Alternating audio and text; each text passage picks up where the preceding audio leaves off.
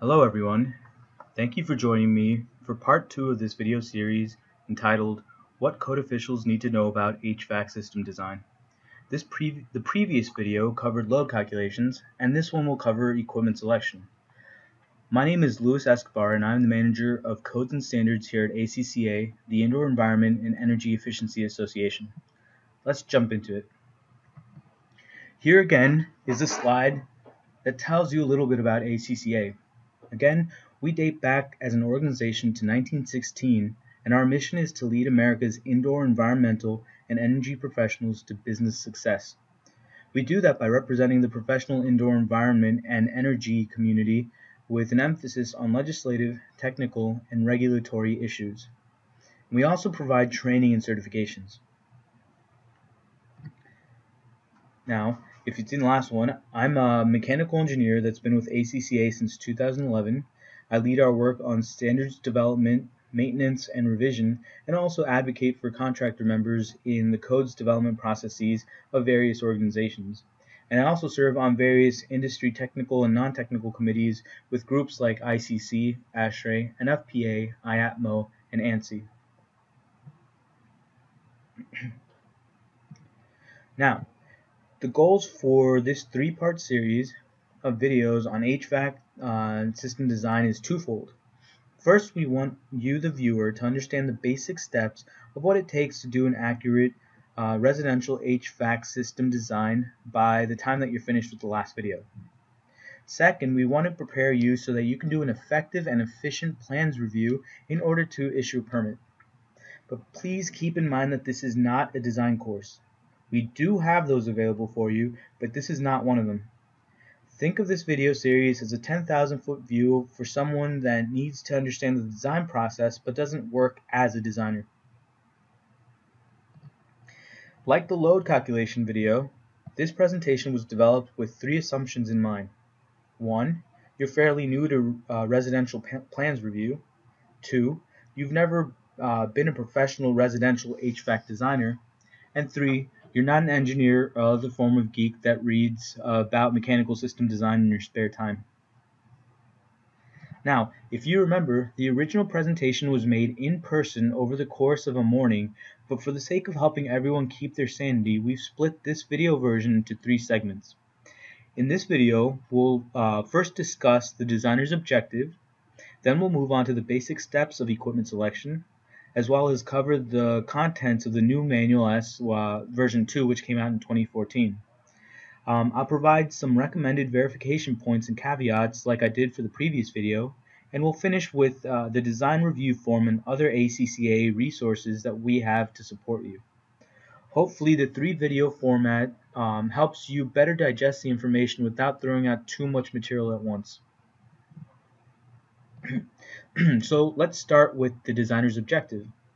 Ideally, what they want to do is design a mechanical system that can add or remove heat energy at a rate that allows the interior of a home to achieve the desired design conditions, and that'll help the occupants be comfortable and safe.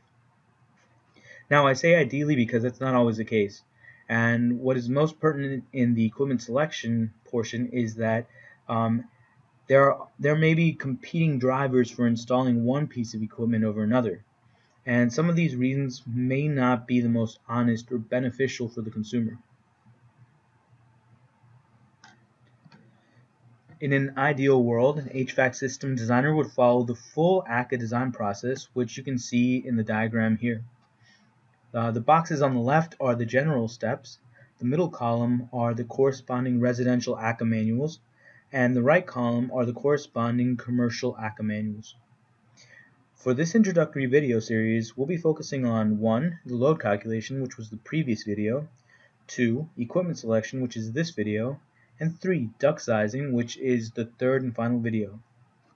These are the core steps for a proper HVAC system design and, not surprisingly, the minimum code requirements. If you'd like more information on the other aspects that go into a great system design, such as zoning and balancing, check out our website for our other design courses and training. But as you can see, the pertinent residential manuals for equipment selection is Manual S. So a little history about Manual S. It first achieved ANSI recognition as an American national standard back in 2004, and the first time that the International Residential Code referenced it was in 2009. But a lot has changed in our industry since 2004, and so ACCA undertook an extensive 2-year revision process. The goal was to expand the requirements to cover more types of equipment, and also to revisit the sizing rules to make sure that they were the most useful possible for the current state of the art. What we ended up with was a larger document that we split into 2 main sections.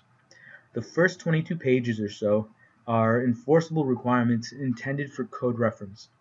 This is the bare bones part that tells the designer the minimum requirements to perform a proper equipment selection.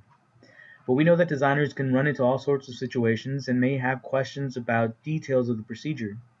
That's what the second part of the new Manual S is, about 270 pages of informative but in-depth discussion and examples. And of course, code officials can also make use of the second half in order to better understand the procedures. As I mentioned, it was a 2-year process that culminated in May 2014 when ANSI finally gave final approval of the standards revision. And anticipating this, we at ACCA followed the proper procedures to ensure that the code references in the 2005 residential and energy conservation codes were to be revised to the revised standard. And like all of our other ANSI standards, we relied heavily on the expertise of individuals from all over the HVAC and energy efficiency industry to lead the revision process, which you can see here. After all, it's our mission to make sure that we have consensus standards that includes input from the entire industry. As you can see, we had contractors, instructors, manufacturers, consultants, associations, and government and university representatives serving on this revision committee. But now, onto the meat of the presentation, the overview of the steps for equipment selection. As you can see here, there are 4 basic steps to the process. First, the designer will start with the sizing values. And put simply, if they're going to be doing a heating system only, then they'll be using the total heating load from the load calculation. And if they're doing cooling only or heating and cooling, then the designer will use the total cooling load from the load calculation. The next step is to look at the sizing rules for the type of equipment they want to install. Manual S provides an acceptable range for the equipment's total capacity that's based on the sizing value from the previous step. The third step is to use the OEM's performance data to find out what the equipment's actual capacity is for the operating conditions. This will generally not be the rated capacity, and the designer will usually have to extrapolate it from the manufacturer's performance data. And finally, they'll have to make sure that they meet the requirements for ventilation depending on what the authority having jurisdiction requires.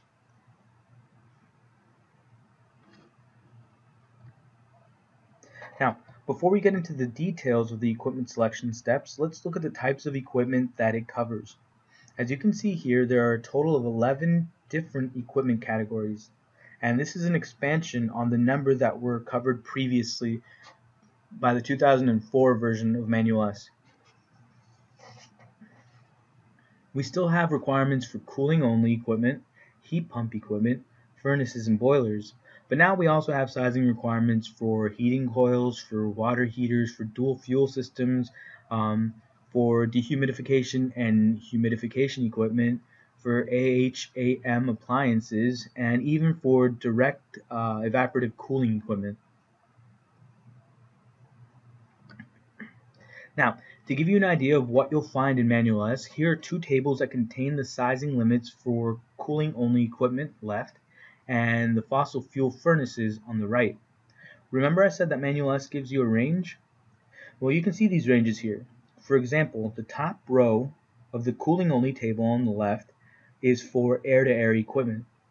You can see that we have different ranges depending on if it's single speed, 2-speed, or variable speed equipment. Each box in the top row has a minimum and a maximum. For single speed, we see that the maximum is 1.15. That simply means that the total capacity can be a maximum of 1.15 times the total cooling load, or 15% oversized. The minimum is now lowered to 0.9 times the total cooling load, which equals out to 10% undersized. And remember, these numbers are in comparison to the sizing value. Now, for two-speed equipment, we see that the max jumps up to 20% over the total cooling load. We see 1.20. And the variable speed is allowed to be 30% oversized. These new limits were developed by the committee and with the input of the reviewers during the ANSI public review process. They're the industry consensus for the sizing limits. Again, it's consensus reached by the manufacturers of the equipment, contractors, energy efficiency experts, distributors, and other experts from other aspects of our industry. And then the next row down has the sizing limits for single, two, and variable speed water to air pipe loop equipment. And then if you look one row down from that, you see the limits for open piping systems. Again, in the single, double, or two, and variable speed types. The other type of equipment will have, all the other types actually of equipment contained in Manual S will have similar tables that contain the specific limits for that type of equipment.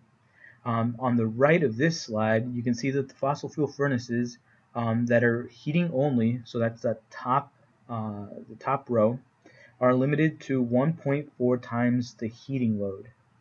So that's 40% oversized. The next row down, you see a preferred output, which still is 1.4, but if you go down to the third row, you'll see that if it's a furnace that's used for both heating and cooling, then it's allowed to be 2 times the heating load, which is 100% oversized. And that's to get the right amount of air out there. And so you can see that step 2 is fairly simple of the entire equipment selection process. The comparing the equipment output to these acceptable ranges. You take the sizing load, the total cooling or total heating load depending on the situation, and you compare it to the table ranges for that type of equipment in Manual S. But the new Manual S has a new option for some heat pumps that makes their sizing just a little bit more complicated in some situations. So next, we'll go into the details of sizing heat pumps. Now, for those who aren't familiar with heat pumps, they're basically reversible air conditioners. There's a reversing valve that allows the movement of the refrigerant in the system to be turned around. So on the left, you see that it's kind of going, counterclockwise, and then on the right, you see it's going clockwise. You can see it shows in the diagram if you look at the arrows which show the movement of the refrigerant. From the indoor unit to the outdoor unit. So instead of only providing cooling to the indoors, a heat pump can actually also provide heating. And that's just a really, really basic introduction on heat pumps.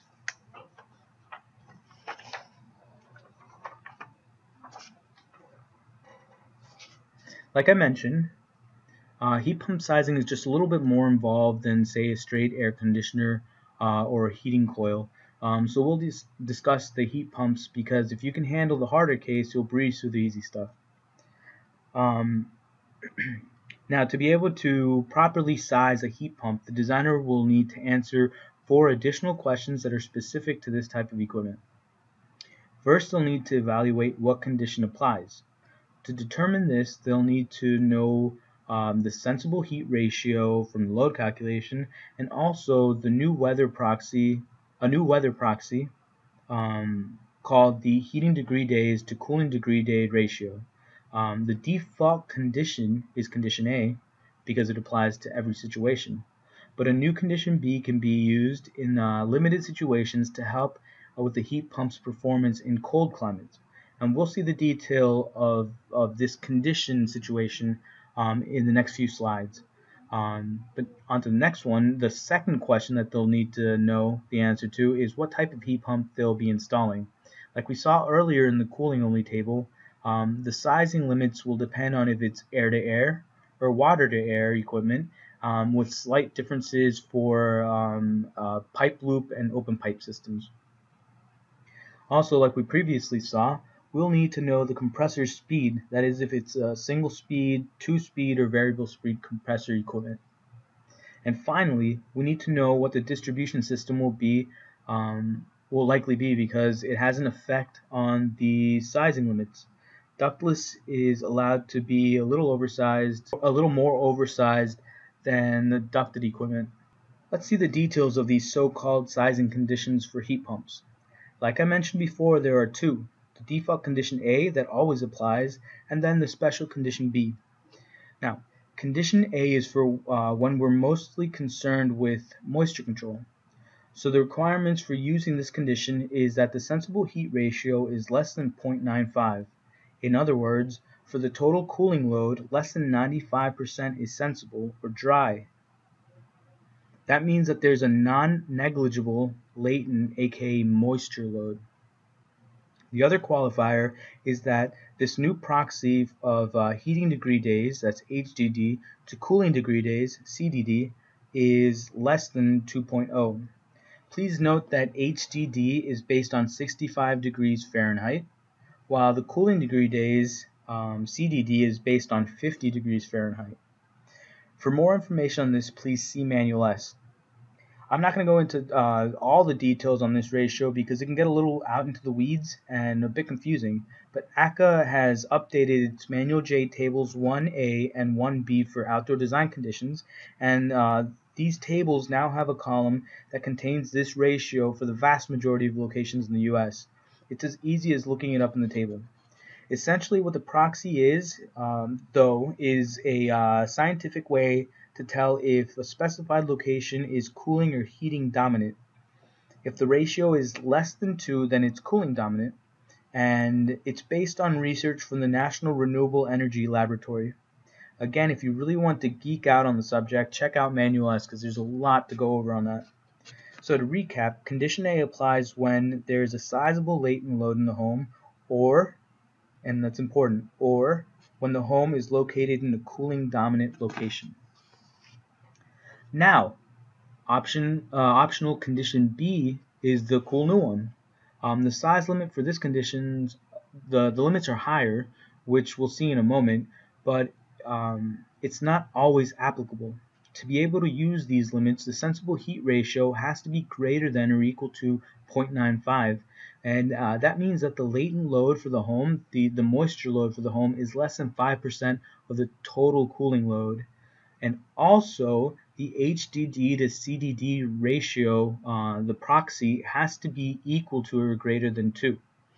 Essentially, if the SHR, the sensible heat ratio, is greater than 95% and the proxy is higher than 2, then you're more worried about the heat pump's performance in heating applications.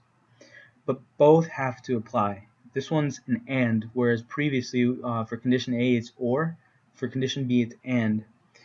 So just because you don't have a latent load inside the home doesn't mean you can use this condition if the proxy for the location is not at least 2.0, because that home is in a heating dominant location.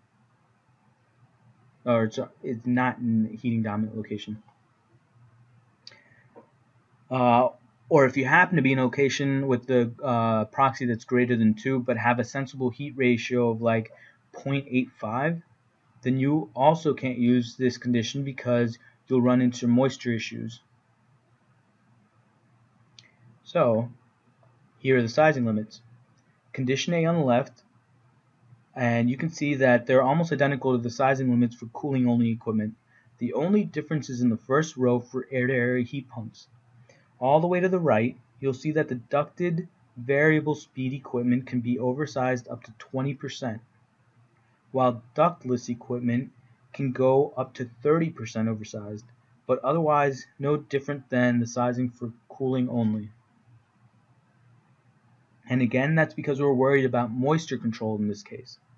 Now, on the right, we see the sizing limits for condition B, and they're uniform.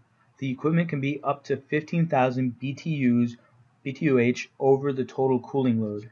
And this gives the designer more leeway because now we're not worried about the moisture control, but instead on how the heat pump performs in heating mode.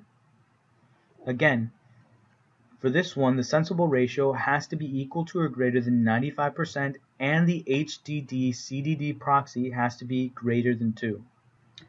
Now, just to give you an idea of where condition B limits may apply, it's all of the locations shown here with black dots. It makes sense, right?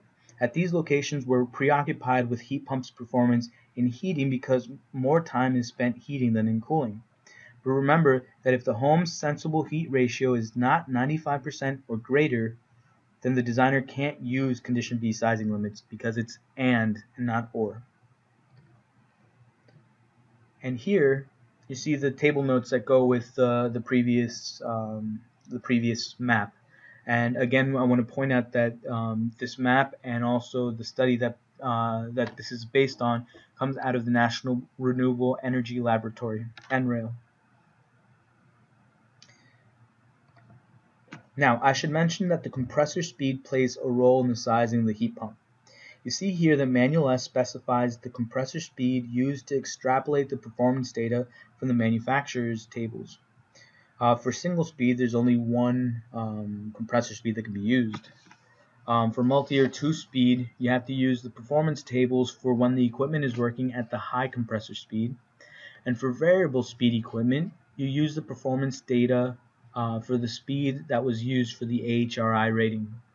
But keep in mind that this is just to know which tables to use.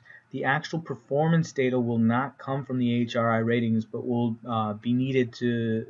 be pulled from the actual design conditions.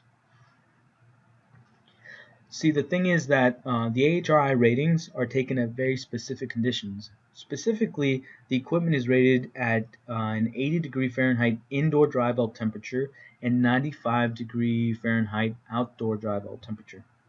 And there's two problems with that. One, no one is designing for an interior of a house to be 80 degrees. That would be miserable. And two, 95 degrees outdoor temperature won't match with most locations' outdoor design temperatures, which should be pulled directly from Manual J tables 1A and 1B. Basically, what the ratings do is provide a standard testing point to compare equipment efficiency, but that testing point will not match what the homeowner will experience.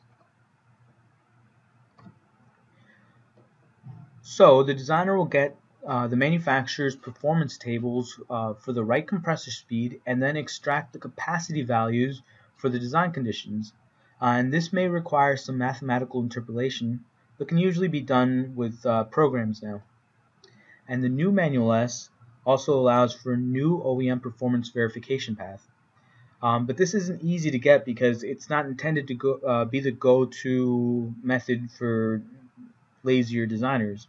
What they'll need to do is provide the OEM with all the design conditions, and then the OEM will provide back an official document that states the equipment's total sensible latent capacity values for those design conditions.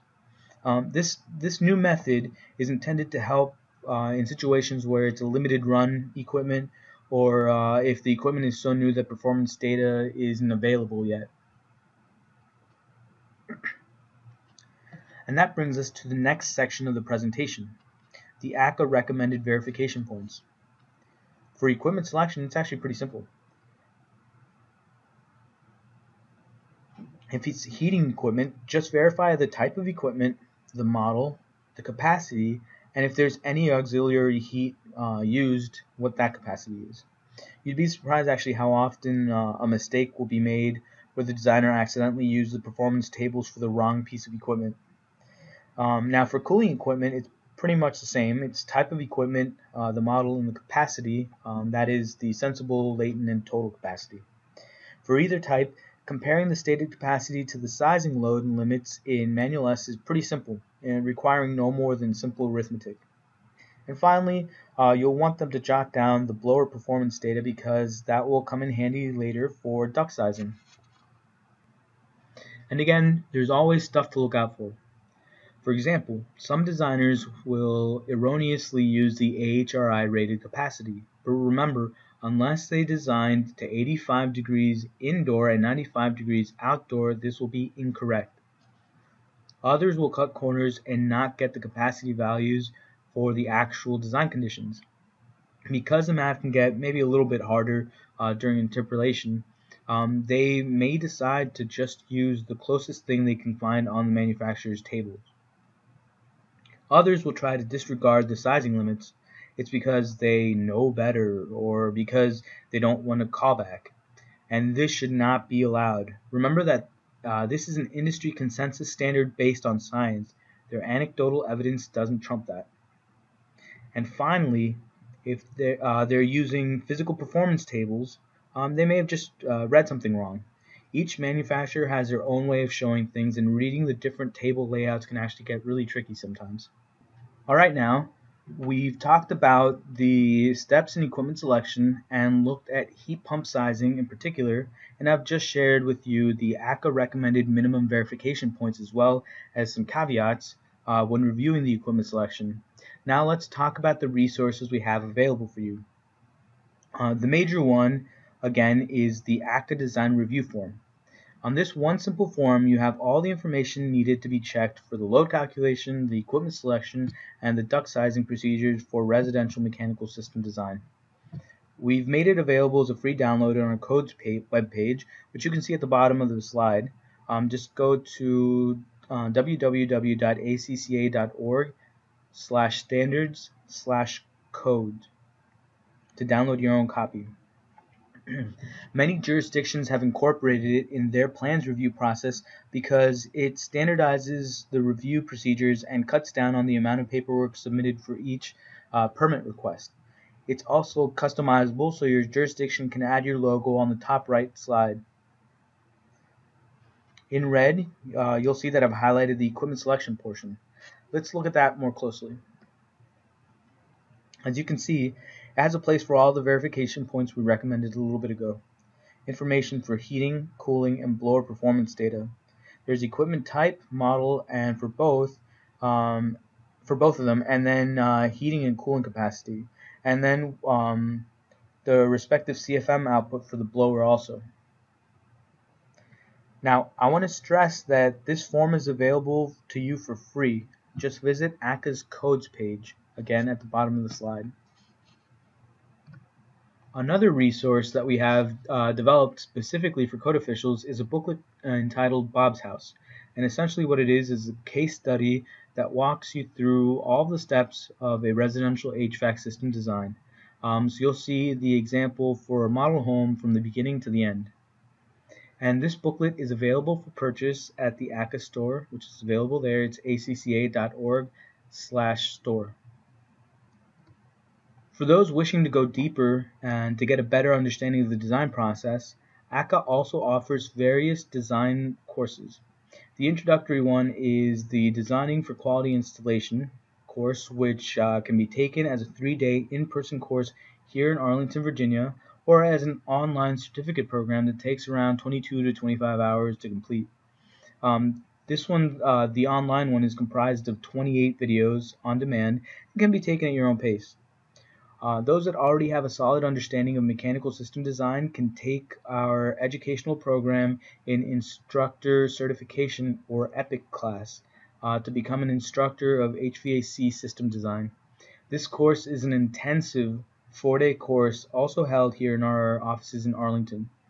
And we always encourage anyone that can make it to attend the technical sessions at our annual conference each year. For more information on that, check out acca.org to know where it is this year. Thank you everyone for joining me on this video covering the second aspect of residential HVAC system design, the equipment selection. The next video in the series is part 3 on duct design. Bye.